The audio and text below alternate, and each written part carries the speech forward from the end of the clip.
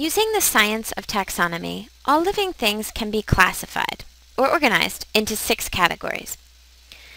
These categories are called kingdoms. These kingdoms are unique in many ways, but also overlap and have some major similarities.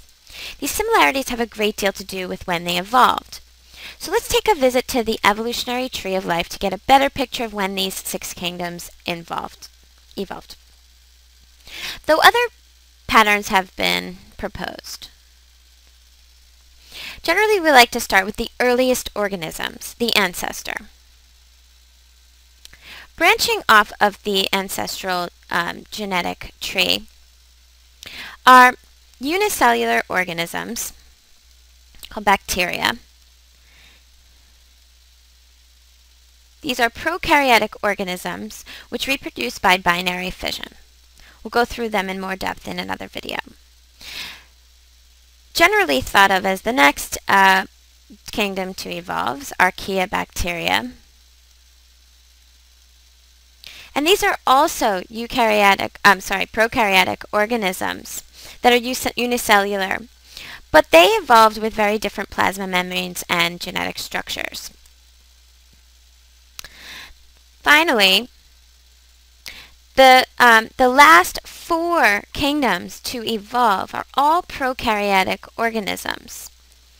They may have been thought of to evolve from the protist kingdom, which are uni or multicellular organisms. They're eukaryotic. Some reproduce through binary fission or conjugation, and they can be made of heterotrophs or autotrophs.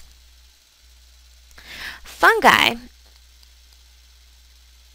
then may have developed uni or multicellular organisms, eukaryotic organisms, that can produce sexually or asexually. Some examples of fungi are mushrooms and yeast, and they are heterotrophic. They differ from plants because plants are all autotrophic, or the Plantae kingdom. They're also all multicellular as opposed to the fungi kingdom. And finally, the animal kingdom.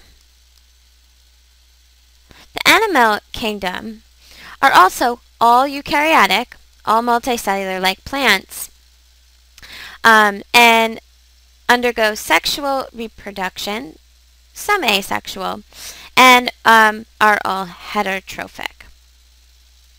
So that's just an overview of the 6 kingdoms. Check out our other videos on each of the kingdoms for more detail.